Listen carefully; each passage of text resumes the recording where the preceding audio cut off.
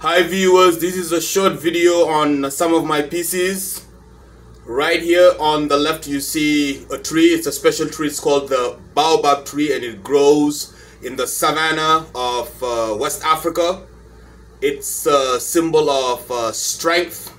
It's also a symbol of resilience as it grows in very dry areas. It can go through storms, through so many natural disasters, and still be strong. So it's a symbol of persistence, resilience. So here I have a baobab tree, and I use warm colors in the background, so it's more like the baobab tree in the daylight.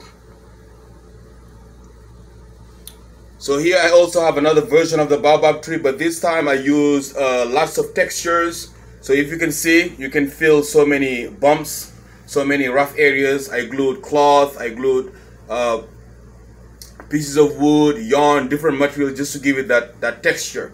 So if you look at it, you can have that three-dimensional effect.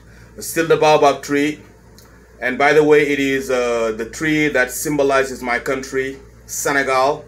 And here we have a baobab tree in cool tone, so it evokes more like the nighttime. So it gives it more of a mystical dimension.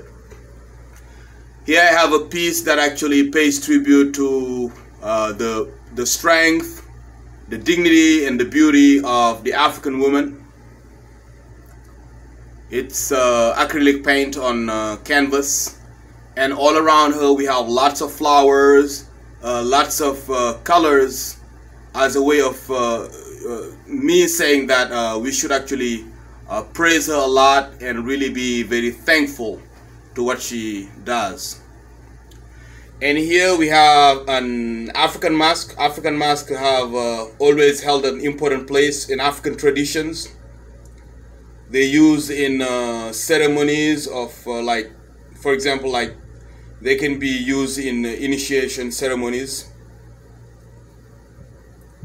And also you go to some area like in Mali among the Dogon, when there is a deceased person, some performers wear a mask called a Kanaga mask in order to pay tribute to the ancestors.